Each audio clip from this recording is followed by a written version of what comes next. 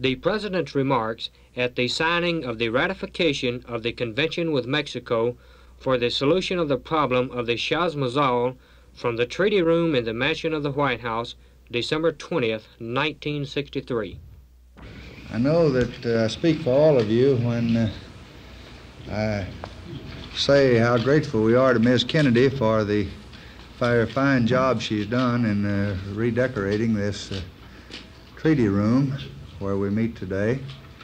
I see in front of us the chandelier that once was in the White House during Theodore Roosevelt's administration, and the story went that the president, before they had air conditioning, was troubled by the wind blowing the chandelier pieces together and the tinkling noise, so he told him to take it down to the Capitol. And the butler said, "Well, what do I do with it?" The Capitol said, "Give it to the vice president. He needs something to keep him awake." So after Ms. Kennedy had observed me for a while as vice president, I guess she decided I no longer needed the chandelier to keep me awake, and she asked me if I'd bring the chandelier back. And by that time, Senator Mansfield realized that he didn't want to be charged with giving away Senate property or liquidating the Senate. So he very generously agreed to make a loan to the White House. So for the information of all of you, the chandelier that you're now viewing is on loan to the White House from the Senate. We're glad to welcome Secretary Wirtz back this morning. We're very happy to see the senators who have participated in the ratification of this treaty at present with us. This is a moment of which we can all be proud. We're particularly delighted to have with us the distinguished ambassador from our neighboring country, the beloved Correlia Flores from Mexico. We're taking the final step in bringing to a close a problem which has been a thorn in the side of our relations with Mexico for almost a century.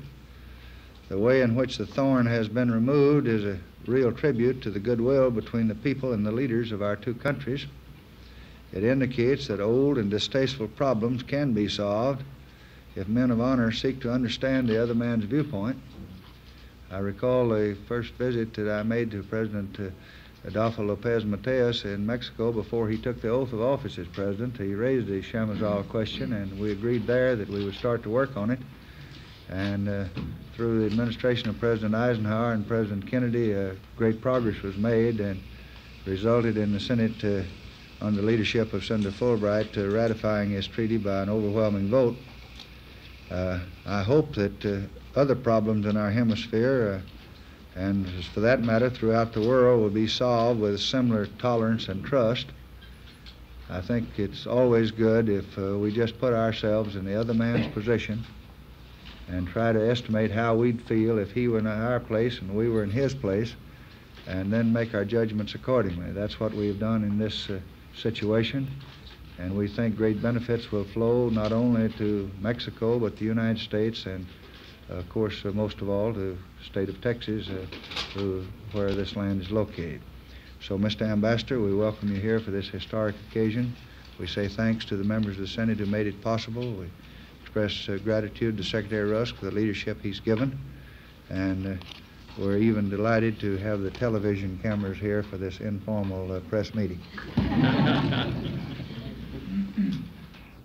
They even distribute pens by seniority here. I believe this is the biggest and the best pen of them all, and Mr. Ambassador, I want to give you the pen that put the N in Lyndon. Wayne, this is the first time you haven't gotten the first pen. Wayne's been the author of most of this stuff. While this is the treaty room, I'd like you to also know this is the room where President Johnson met with his cabinet for the first time, President Andrew Johnson. And this is where President Lyndon Johnson signed his first treaty. And in order to do it, I came in here the other night and looked in the door, and my daughter Lucy was sitting at the head of the table studying plane geometry. So I asked her mother if she couldn't arrange to put a desk across the hall for make a study room out of it, so that if we needed the cabinet room, it would be available. So we picked up plane geometry and Macbeth and a few other things and hauled them across the hall.